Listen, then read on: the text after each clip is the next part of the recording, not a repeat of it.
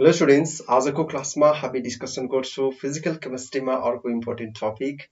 okay physical केमिस्ट्रीको पनि ionic इक्विलिब्रियममा अर्को important topic जसमा आज हामी के डिस्कसन गर्छौं भने एसिडिक स्ट्रेन्थ र बेसिक स्ट्रेन्थ हामी ओस्टवाल्ड डाइल्युसनबाट कम्पेयर गर्न कोसिस गर्छौं यसमा चाहिँ ओके यदि लास्टको भिडियोसमा तपाईहरुले के बुझ्नु भएको छैन भने प्लिज कमेन्ट गर्न चाहिँ नबिर्सिनु होला ओके विदाउट वेस्टिङ टाइम म सिधै टपिकमा जान्छु र अर्को रिक्वेस्ट तपाईहरुको अगाडि पेन र कपी छैन भने प्लिज पेन र कपी चाहिँ अगाडि राख्नु है ताकि तपाईहरुलाई धेरै नै हेल्प होस् त्यसकारणले गर्दाखेरि ठीक छ अब म स्टार्ट गर्छु आजको हाम्रो टपिक हेर्नुस् comparison of relative strength of to weak acids and basis by the Ostwald dilution एक्जाममा सोधिरहेछ यो पनि इम्पोर्टेन्ट क्वेशन हो तपाईहरुको एक्जामिनेसन पोइन्ट अफ भ्यूको लागि ठीक छ एनईबी मा यो क्वेशन सोधिरहेको हुन्छ अब यसमा हामी के गरौँ भने सिम्पल छ एकदमै स्लो तरिकाले बुझ्दै जाम है यदि बुझ्नु भएको छ भने ठीक छ भिडियोलाई स्किप गर्दा हुन्छ यसमा के पनि फरक पर्दैन तर यदि बुझ्नु भएको छैन भने मसँगै बिस्तारै लेख्दै जानुस् सरर बुझिन्छ यसमा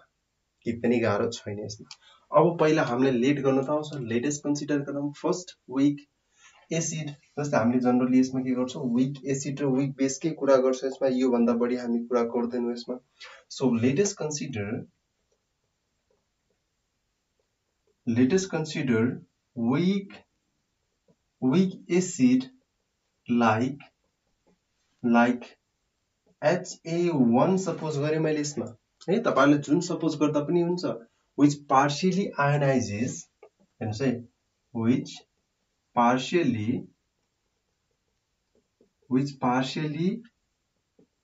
ionizes in water and establish equilibrium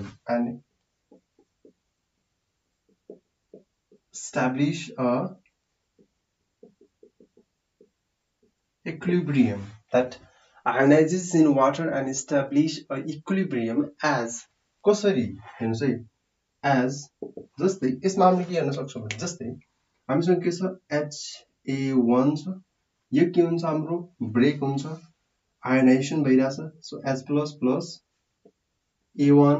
minus यसरी हाम्रो के भइराछ फर्मेसन भइराछ यसमा चाहिँ अब हामीले यसमा के गर्छौं भने हामीले केमिकल इक्विलिब्रियम पढ्दाखेरि पनि पढाएको छौं हामीले by applying the law of mass action by applying the law of mass action यो केसमा हामीले के गर्छौं भने जस्तै एसिड को लागि हामीले युज गरिरहेको छौं भने सो यसमा हामीले के गर्छौं Ka1 is equals to product लाई हामीले माथि राख्छौं र त्यसपछि हाम्रो के हुन्छ रिएक्टेन्ट अर्को साइडमा हुन्छ हाम्रो रिएक्टेन्ट हाम्रो तल हुन्छ त्यसपछि A1 minus divide by Ha1 clear यहाँसम्म यो बुझ्नु भएको छ तपाईहरुले अब हेर्नुस् यो केसमा के गर्ने भने यो प्रोडक्ट को साइड को छ यसलाई माथि राख्ने र यो साइड के छ तल राख्ने जहिले पनि मोलार कन्सन्ट्रेसनमा राख्ने यो क्यापिटल ब्र्याकेट लेख्नुको मिनिङ के हो भने मोलार कन्सन्ट्रेसन युज गरिरहेछौं हामी यसमा वेयर हाम्रो के छ भने Ka1 भनेको हाम्रो के छ ionisation constant of Ha1 where यसरी लेख्न सक्छौं where Ka1 is ionization constant of acid Ha1 यसरी हामीले के गर्न सक्छौं भने यसमा लेख्न सक्छौं र त्यसपछि अब एउटा इक्विलिब्रियम सेट गराउँछौं हामीले जस्तै हामीसँग के छ भने यही माथिकै मैले रिएक्सन लेख्छु यसमा जस्तै हामीसँग के छ Ha1 योबाट हामी के गर्यौं भने यसलाई आयोनाइज गर्यौं र H+ A1 माइनस मा कन्भर्ट गर्यौं हेर्नुस् है अब यो केसमा हामीले के गर्छौं भने इनिशियल कन्डिसन र फाइनल कन्डिसनको कुरा गर्छौं यसमा र अर्को कुरा के पनि याद गर्नुस् कि हामीले के गरिरहेको छौं वाटर युज गरिरहेको छौं सो यसमा वाटर लेख्न पनि नबिर्सिने H2 वाटरमा राखेर हामीले के गरिरहेको छौं यसमा आयोनाइजेसन गरिरहेको छौं सो यो कन्डिसन्समा इनिशियली भनेको कति बेला जति बेला हाम्रो के हुन्छ टाइम 0 भएको हुन्छ त्यति बेला हामीले के गर्छौं यसमा C1 मोल पर लिटर युज गर्छौं जस्तै C1 मोल पर लिटर युज गर्यो भने यो कति छ 0 इनिशियल कन्डिसन रियाक्सन बल्ल स्टार्ट भइरहेछ त्यसकारणले अब त्यसपछि हामीले यसमा के गर्यो भने जस्तै रियाक्सन एट इक्विलिब्रियम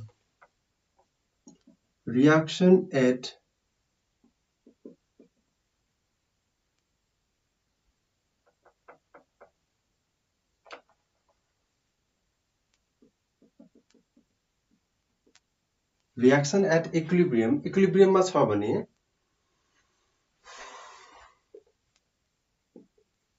रियाक्सन यदि इक्विलिब्रियम मा छ भने त्यसपछि हामीले यसमा के गर्छौं भने ओस्टवाल्ड डाइल्युसन ल गरे जस्तै हामीले यसमा गर्छौं के गर्छौं भने जस्तै C1 alpha 1 C1 alpha 1 यसमा प्रोडक्ट फर्मेसन भयो र यसमा हामीले के गर्छौं C1 बाट हामीले के माइनस गर्छौं यो कुरा ख्याल गर्ने C1 minus C1 alpha 1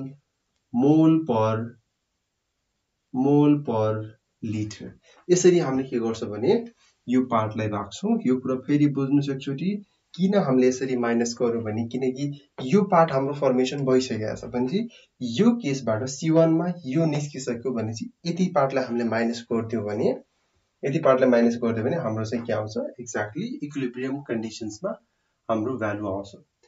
now हामीले के गर्छौं यसमा भने नाउ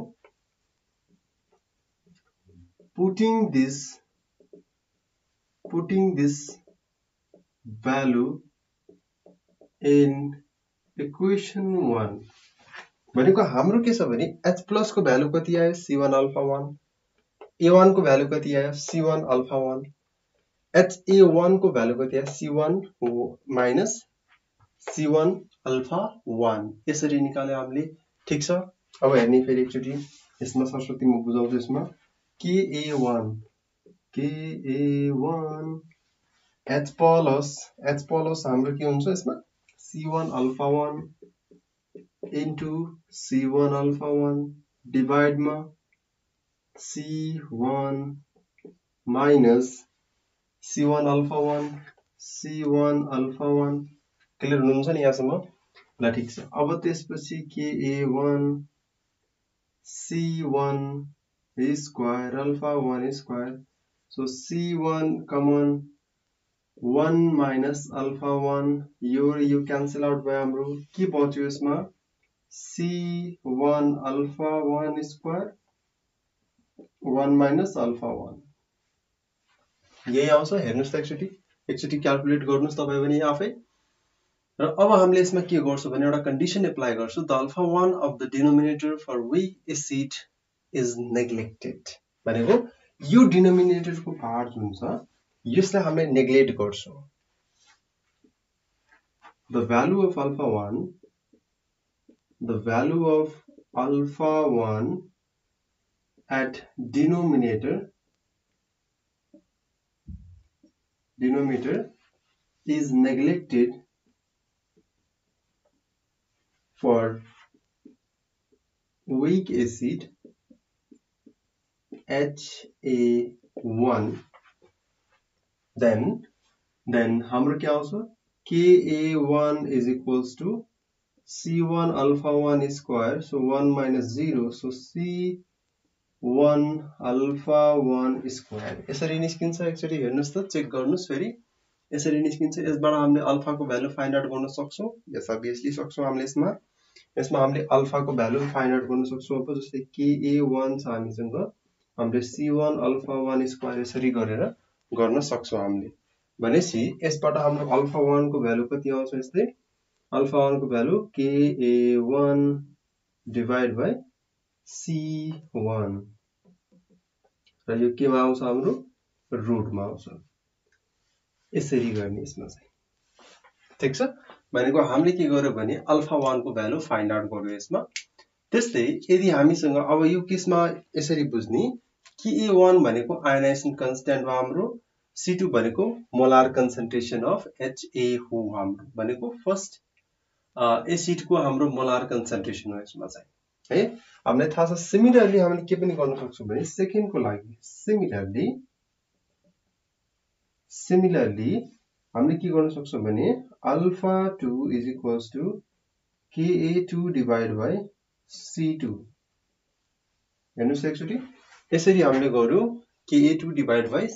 C2 गर्यो हामीले जसमा यो पनि हाम्रो के हो भने मोलार कन्सन्ट्रेसन सेकेन्ड को लागि भयो सेकेन्ड एसिड को लागि भयो यो पनि हाम्रो के भयो भने मोलार कन्सन्ट्रेसन हाम्रो के भयो सरी यो आयोनाइजेसन कन्स्टेन्ट भयो यो मोलार कन्सन्ट्रेसन भयो हाम्रो के को लागि Ha2 को लागि भयो चाहिँ ठीक छ सायद बुझ्नु भएको छ होला अब यसैले हामीले के गर्यौं भने जस्तै हामीसँग इक्वेसन कति आयो जस्तै यो इक्वेसन K1 भनेको हाम्रो कति भयो इक्वेसन 1 र यो इक्वेसन 2 भयो हाम्रो इक्वेसन 2 यो इक्वेसन हाम्रो भयो 3 यो इक्वेसन भयो हाम्रो 4 अब यही इक्वेसनलाई लिएर फेरि सल्भ गर्दै जाऊँ है dividing equation 3 by 4 we get alpha 1 by alpha 2 is equals to यो पार्टलाई हेर्ने यो केसमा हाम्रो के छ Ka1 divided by C1 छ हाम्रो इन्टु हामीले के लेख्न सक्छौं यसमा C2 divided by Ka2 लेख्न सक्छौं यसैलाई ओभरअल लेख्दाखेरि हामीले कसरी लेख्छौं हेर्नुस् त Ka1 C2 divided by C Ka2 C1 यसरी हामीले लेख्न सक्छौं कि सक्दैनौं यस यसलाई हामीले यसरी लेख्न सक्छौं अब यो कन्डिसन्समा हामीले के गरौं भने जस्तै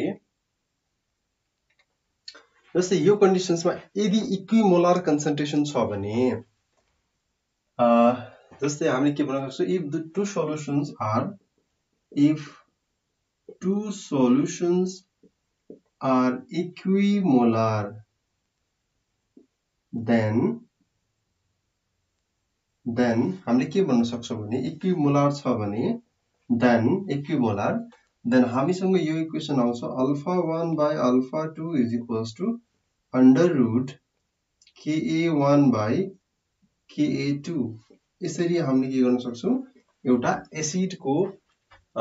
स्ट्रेन्थ फाइन्ड आउट गर्न सक्छौं हामीले यसरी है alpha 1 र alpha 2 को भनेको हामीले यसमा के गर्यो कम्पेयर गर्यो के को Ostwald dilution बाट हामीले डिग्री अफ आयोनाइजेसनलाई कम्पेयर गरिरहेको छ यसमा र यो इक्वेसन हाम्रो कति आइराछ इक्वेसन 5 आइराछ अब स्ट्रेन्थ अफ एसिड मा पनि हामीले यसलाई मेजर गर्न सक्छौं the strength of the degree of ionisation is measure of the degree of ionization the degree of ionization is the measure of strength of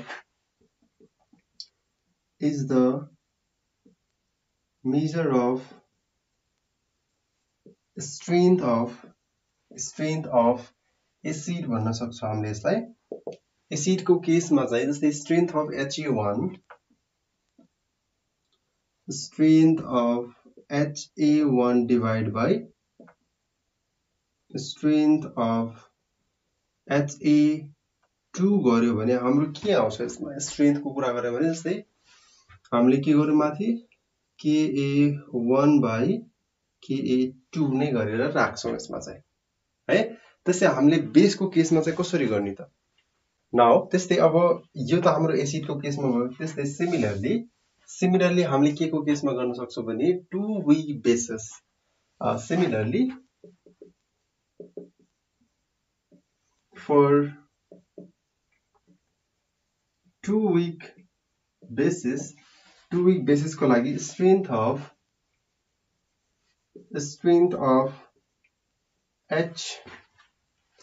Ha1 हामीले राख्यौं यसमा भनेपछि हामीले बेस गरौं BOH1 strength of BOH2